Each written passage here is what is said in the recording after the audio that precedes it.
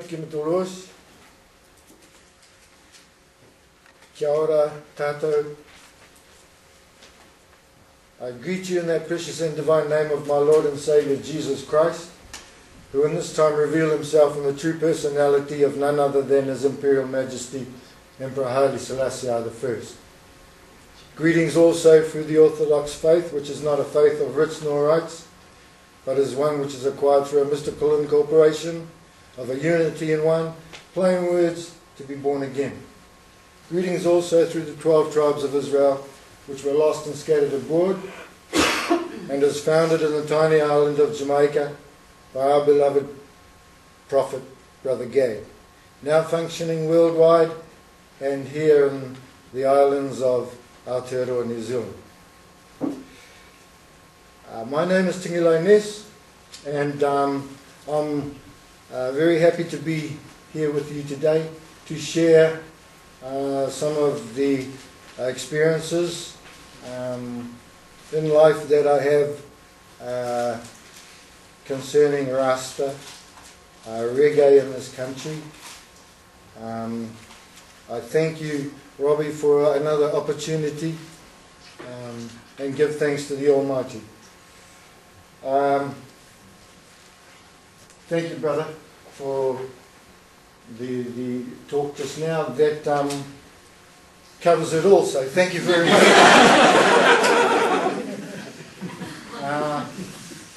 Yeah, well, what can I add to that, except that my love of Jah has brought me thus far, and there's not enough time to share the love of our Lord, the Creator, with you all, but I hope and trust you will pick up some of the spirit and take it with you when you go. I first heard reggae music, I would say about 1976. In my heart I know it was in me anyway. It was just a matter of me waking up to it. My parents come from Niue Island. I'm very proud to say that my mother is from the village of Mutalau, which is in the north side of Niue Island in the Pacific. My mother's village was the first one to accept Christianity. The rest of the islands were living in a state of darkness, according to my mum. Which means dark times. So when Christianity arrived in Niue Island, brought over by some of the Samoan missionaries, late 1800s, my mother's village was the first one to take on Christianity and not scare the missionaries away or eat them. Prior to that, 1774, Captain Cook almost landed on Niue Island, and he was just about eaten too. When he was trying to land on the island, a group of warriors saw the ship out in the sea and gave him a greeting, like they got a particular a type of banana and painted the teeth red and did a kamate toa takalo in front of him and scared him off, and he henceforth called the island Savage Islands. So all my life I would say I've been confronting that bogey, being called Savage Islands. When I look around at the other Pacific Islands, Tonga is called the Friendly Islands. Fiji, happy, serving, welcome islands. Niue is called the Savage Islands. And I had a beef with white people from early when I found out why we were called Savage Islands. Around about that time also was the end of slavery. Abolishment of slavery in America, Queen Victoria, increasing the English Empire, slavers, blackbirders, whalers came down to the Pacific searching for new slaves, and they come across the smaller islands like Niue,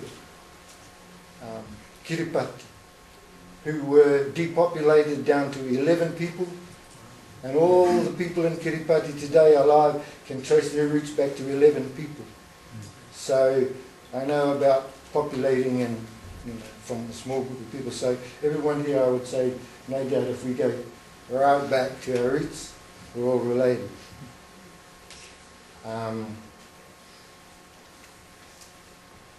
I had the experience of meeting a Niuean minister one day at the governor's house in Auckland City. They were celebrating Niuean people who had done well in this country. And the minister, Reverend Sipali, said a prayer, and we all closed our eyes. My son, my eldest son, was with me, and we closed our eyes and we heard him pray, and yes, Aotearoa, thank you.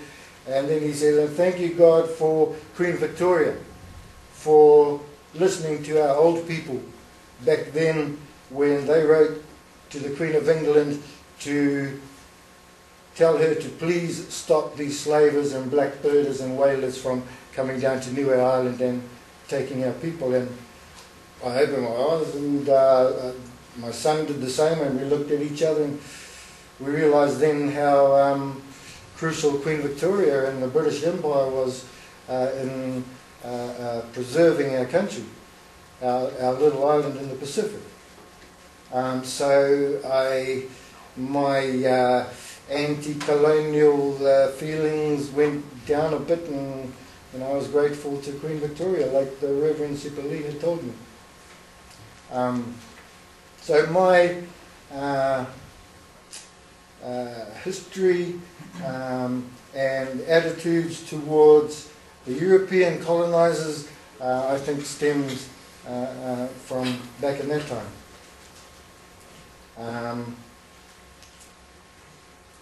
I don't know if you've seen documentaries on TV about myself, but no doubt I would say you would have heard about Shofu. Well, Shofu is my son. And at that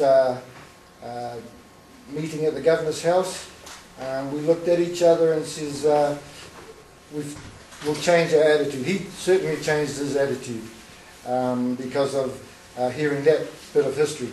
Now, that bit of history about Queen Victoria sending down orders to stop the slavery happening in Niue and around the Pacific, we weren't taught it at school.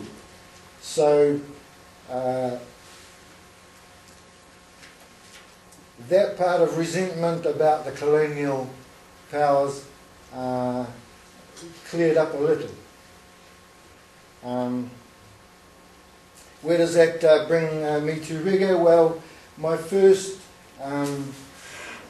hearing of reggae music it comes from Bob Marley's album Natty Dread. A couple of friends had come back from America, had just experienced the Watts riots, very similar to what's happening here over there in London in England today. Serious business. They, from New Zealand, had gone over to do some work. They were in the midst of that rioting. They freaked out and came back to New Zealand. At that time, the population of New Zealand would be less than 2 million, I think. And them coming from a peaceful, harmonious country, experienced that, and immediately left America and came back to New Zealand. And with them, they brought back an album, Bob Marley's Natty G. Well, they ring me up because they know that I'm involved in music, and they tell me, Tingy, you got to come and listen to this album. It's this black guy and he's got weird hair and he smokes a pound of marijuana a day and he's talking, kill all white people. And I said, yeah, because right about that time in Aotearoa, New Zealand, the same political wave that was happening in America was starting to happen here. And awareness was starting to happen here as well. In America at that time, the Black Panthers were very strong and armed to the teeth and talking self-determination, the power of the gun, and all those civil libertarian things that no doubt you would have heard about or read about. Okay, well, it was that kind of era. And a similar thing was happening here in Aotearoa, New Zealand. For the first time, large groups of Māori youth were starting to attend university, go to the universities in this country, and with them knowledge from what was happening outside. Here's an example. Whenever a record or an album or a song was released overseas, it took a year before it got here. A year, and it was happening out there before it got here and became popular. Well, these friends who came back from America brought this album with them. So